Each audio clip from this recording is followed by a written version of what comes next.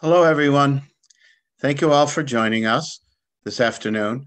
We have an exciting announcement to make, and then we'll have the pleasure of a guided tour of the National Arts Club's first ever online exhibition, A Century of American Landscape Art, by our own inimitable Robert Yonner, curator and registrar for the club. My name is David Doty, and I have the honor of serving on the Board of Governors at the National Arts Club. And today we are excited to announce that Google has generously donated its time, its expertise, and its resources to digitize 67 works from our permanent collection.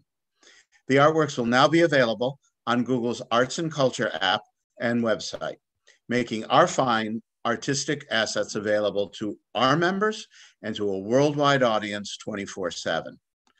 Please join me in thanking Google, and especially the Arts and Culture team, expressly Simon Delacroix, Alec Racinos, and David Jarania, for their commitment to making our collection a new dimension of the ever more digital world. I believe they are listening in, so thank you again. I encourage everyone who has joined us today to download the app or go online to interact with the artwork. And we'll be sharing a link right after this program, so you can do that. I'd also like to recognize the curatorial committee of the National Arts Club for its invaluable support of this program. The committee members are Nicholas Lowry, who's chair, and he's also a member of the Board of Governors. Alice Palmisano is a member of the Board of Governors as well. Thomas Ashton, Babette Block, Peggy Kinsler, Cherry Provost, Robert Seifert, and Martina Yeaman. Adding to our program today, we have with us some of our elected representatives who have shown their support of arts in the city, their citizens' access to arts, and particularly, they've been helpful to the club in many ways. I know that listening in is Eric Botcher, who is running for a city council seat. And Eric has been a friend of the club for a long time, and he is presently the chief of staff to Corey Johnson, Speaker of the New York City Council. And with us in a couple of minutes to say a few words are two people who represent the district in which falls the National Arts Club. New York State Assembly member Harvey Epstein, 74th District, and New York City Council member Carlina Rivera, District 2. Harvey?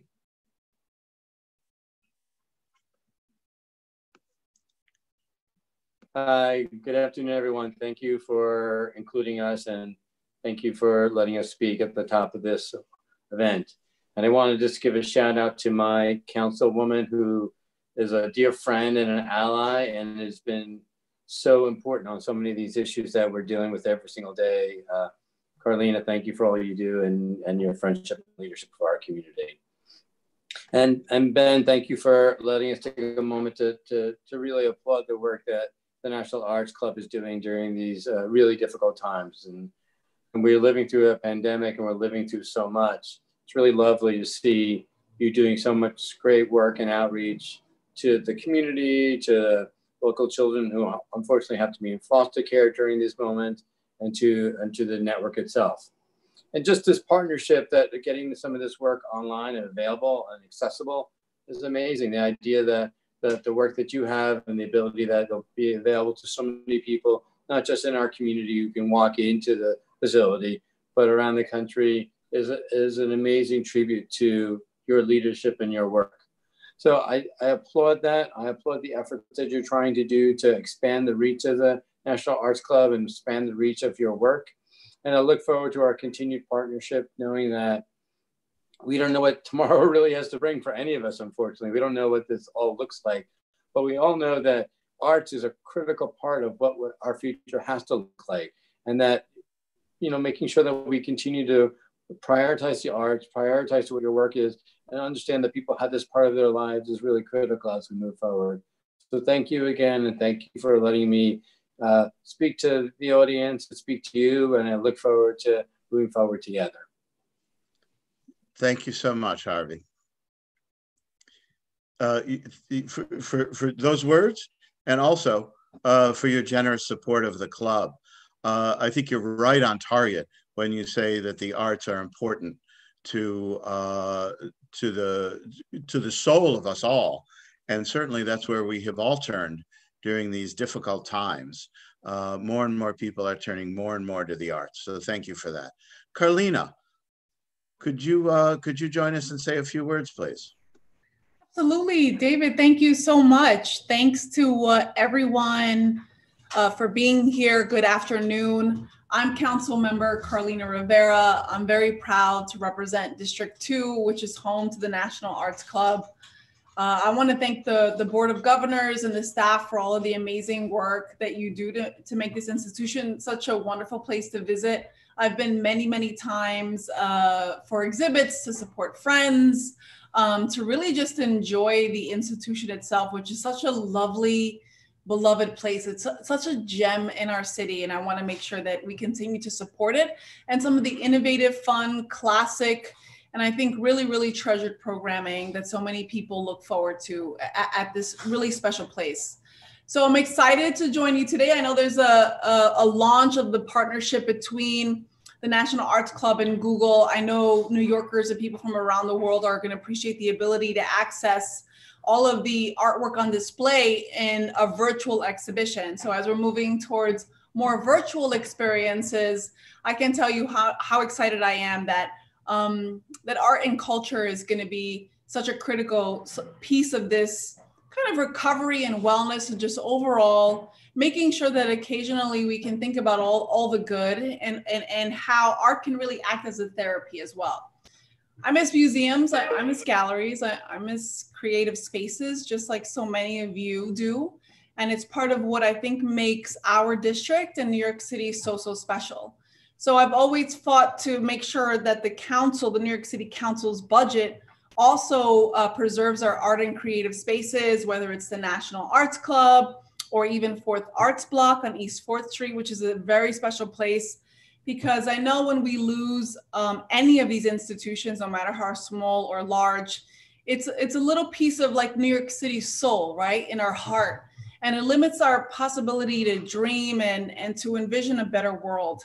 And art is such a universal language that allows us to create a vision for hyper local and even national and global spaces. So it's really, really important to just our DNA.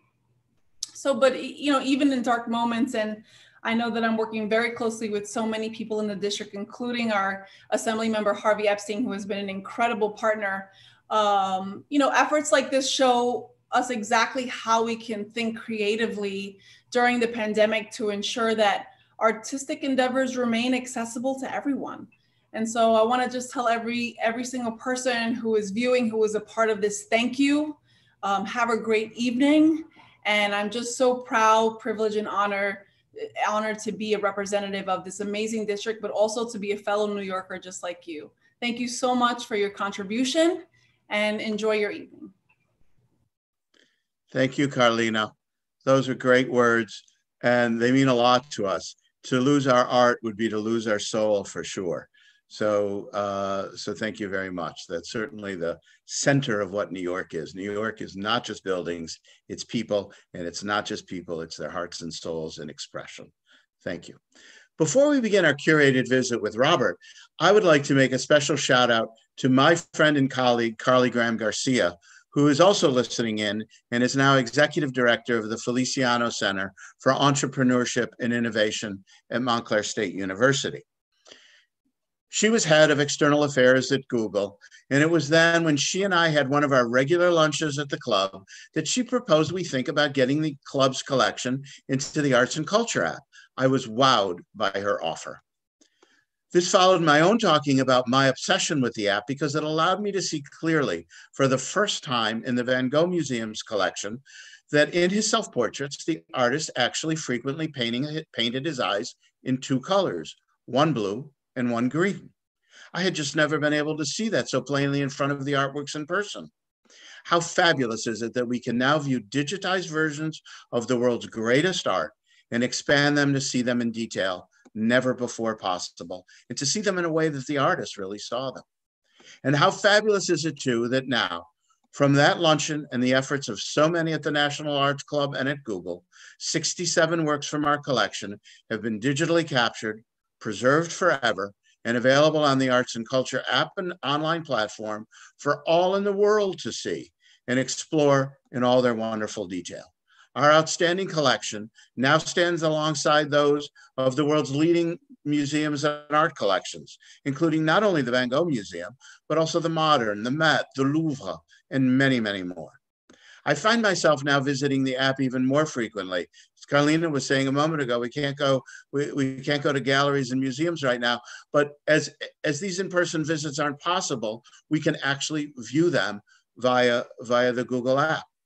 But the most important part of this program is that this collaboration with Google contributes enormously and in perpetuity to helping us achieve our mission as a 501c3, to educate the public about the arts. Thank you, Google. We look forward to a long and fruitful collaboration. Now let's have a treat for the eyes and the soul. Robert, take us on a journey through the art we can now see in all its digitized glory.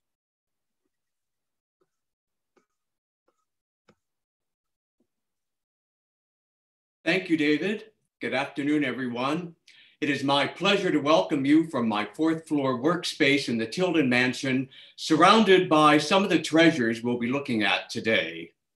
It was an exciting privilege to play an active part in this project. During the months of July and August in 2019, my daily companion was the brilliant operator of the Google Art Camera, Miguel Buonrostro. A passionate professional, Miguel was most generous in offering his expertise and his enthusiasm for the National Arts Club and our collection. Miguel also graciously welcomed members visiting the space who, like myself, sat in amazement as the Google Art Camera worked its magic.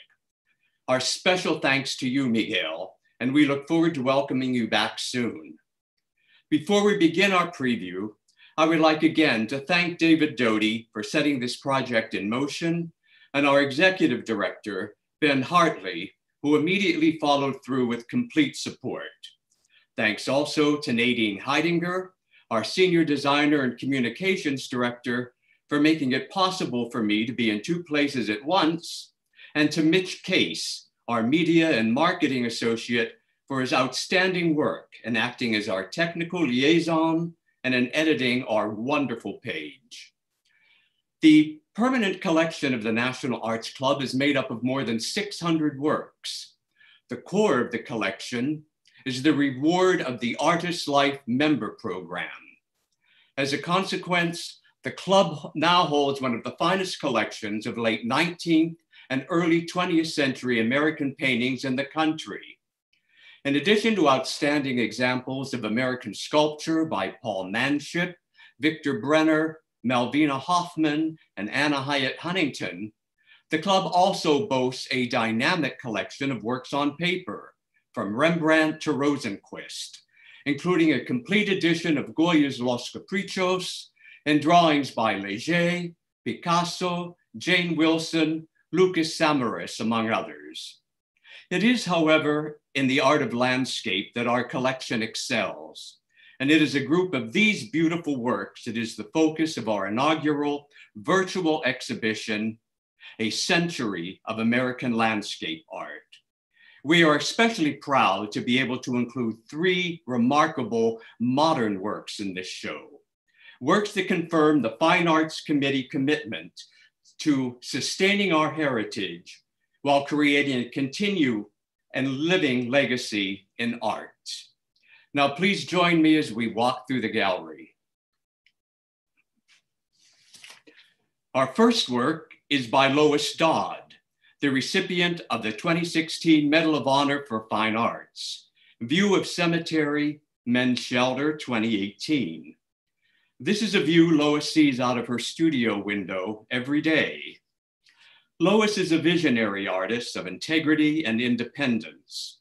This striking and deceptively simple canvas is a testament to the artist's ability to dominate intense observation with an economy of means through line and color, a simple brush stroke, a line of light hitting the window frame effortlessly reveals an openness and perspective enhanced by the subtle and elegant shiver of the tree, which gives the work a phase of unexpected movements. Now we move on to Emil Karlsson, Foothills, 1910. Originally known for his impressionistic still lifes, Karlsson expanded his work to landscapes late in his career. This example, Foothills, capturing the Berkshires not far from his Connecticut home, shows the artist moving away from a studied method of impressionism to a more natural style, enhanced by a softer, pastel-like palette, which transitions his work to a poetic mode. And personally, I think this is the finest Karlsson landscape I've ever encountered.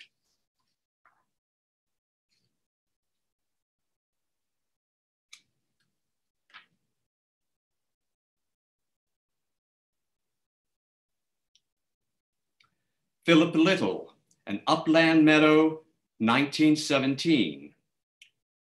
Though best known for his vibrant scenes of the wharves and harbors of the New England coast, Philip Little created a series of landscapes during his summer stays on McMahon Island off the coast of Maine. These highly personal and individual works demonstrate a poetic exuberance in the handling of light, color, and atmosphere. In 1919, the Boston Globe declared Little one of the best landscape painters in America. Our next work, Philip Leslie Hale, White Roses, dates from 1914. Philip Leslie Hale was one of the most experimental of American artists in the early 20th century, evidenced by his interest in neo-impressionism and symbolism. White Roses is a supreme example of the artist's neo-impressionistic, almost metamorphic approach. We see the young woman dissolving into the blinding white light. The sunlight soaks her flowing gown into the rich lawn, allowing her presence to be at one with her companion roses. For many years, Hale was a popular instructor at the Boston Museum School, where Will Barnett was his pupil.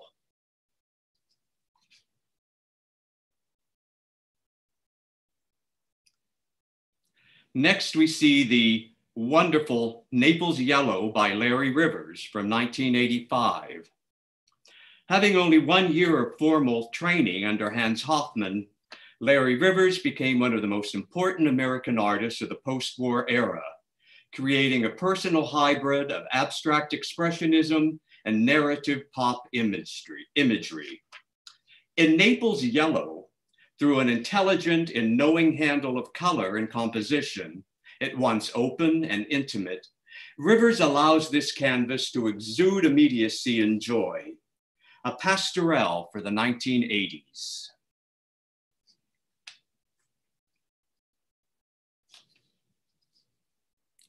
Daniel Garber, from 1908, The Wild Grapevine. Daniel Garber, one of the most interesting and original of the American Impressionists, was a leading figure in the Pennsylvania School of Landscape Painting, centered around the village of New Hope. The natural enchantment of his compositions is the fruit of his insistence on working en plein air.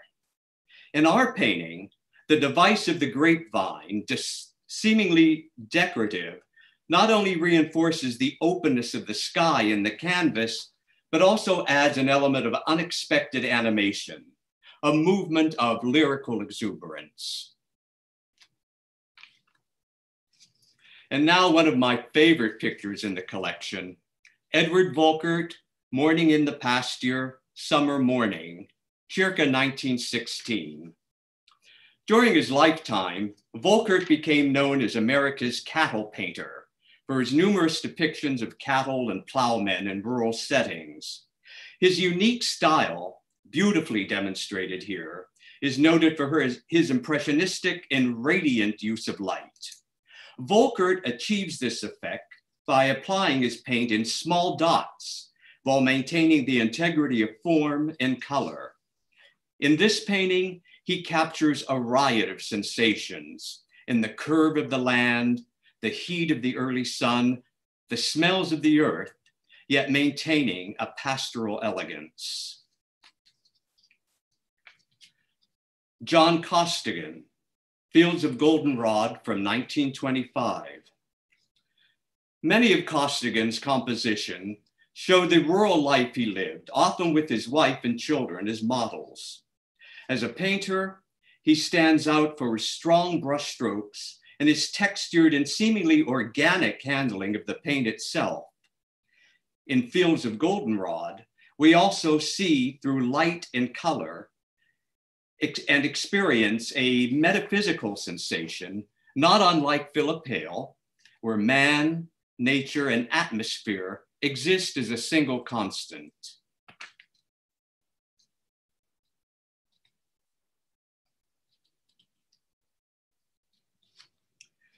Wilson Henry Irvine, Woods in November, 1924 through 1925. Associated with the Old Lyme colony, Wilson Henry Irvine is best known for his mastery of light and intensity of texture combined with color. All of these elements are evident in Woods in November. See how the intense blue sky lightens the density of the autumnal trees. Despite the looming shadow of modernism and shifting taste, he remained relevant as an impressionist painter until the end of his life.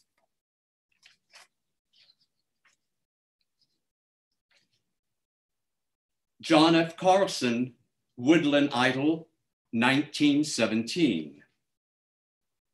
John Carlson was one of the most important landscape artists and teachers in the early 20th century.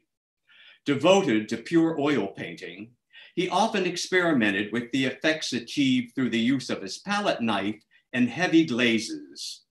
This is most effective in his handling of the weight and texture of the snow on and against the trees.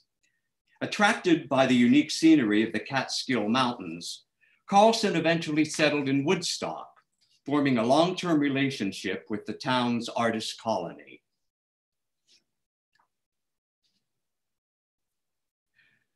John Fulton Follansbee, Canal in Winter, 1916. John Follansbee was a member of the Pennsylvania's New Hope artist colony. While the majority of his colleagues fixated on the picturesque quality of the surrounding landscape, Follansbee focused on the industrial life of the region, finding powerful and poetic imagery in the canals, factories, and mills. Canal in Winter dates from a period when Follansbee was working in the style of his impressionistic forerunners. Yet he stands apart in his use of subtle yet striking brushwork and a remarkable and personal sense and use of color.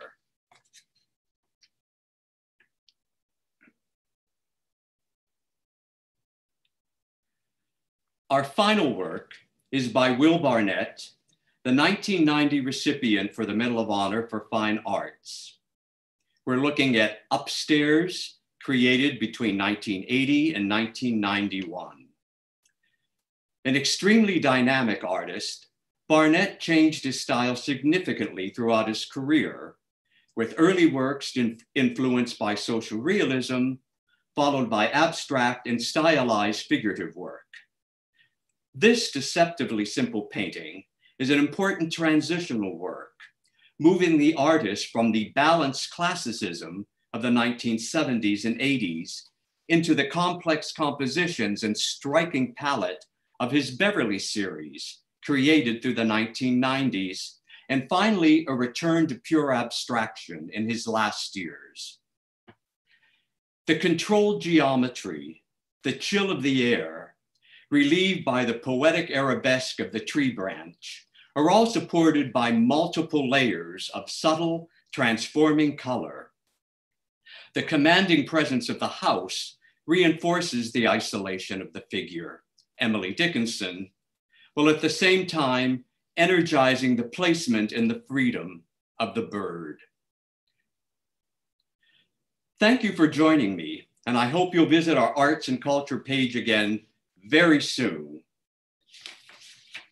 It is now my pleasure to introduce the Executive Director of the National Arts Club, Mr. Ben Hartley. Robert, It is always a pleasure to hear you talk about the collection. You do it with such authority and such generosity. It's really one of the great pleasures to wander through the club, to look at these works of art that we now assume and just as part of our everyday life. I love sitting next to that Lois Dodd that's in the dining room there, a sort of a radical departure from what we've shown before. So thank you for introducing all those works into the collection. It's a great collection. I have had the joy of having that Barnett in my office for a short while, and to look at that work up close, the same way we can do with the Google Arts and Culture app, is really terrific. So thank you. I just wanted to thank everyone. Harvey Epstein, Harvey, as you may or may not know, Harvey generously and successfully was able to steer a $125,000 grant towards the club, specifically towards our air conditioning. Not this summer, but in summers to come. We'll all be enjoying that.